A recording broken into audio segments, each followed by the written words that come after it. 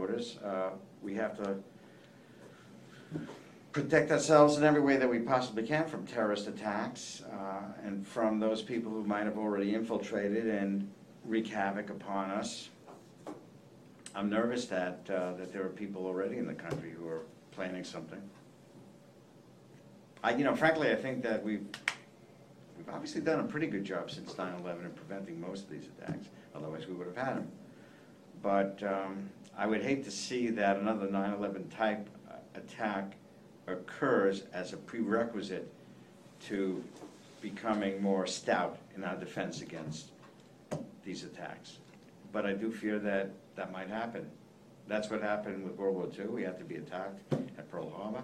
That's what happened here with 9/11. We had to have that occur before we essentially recognized that there was a war against us by these terrorists.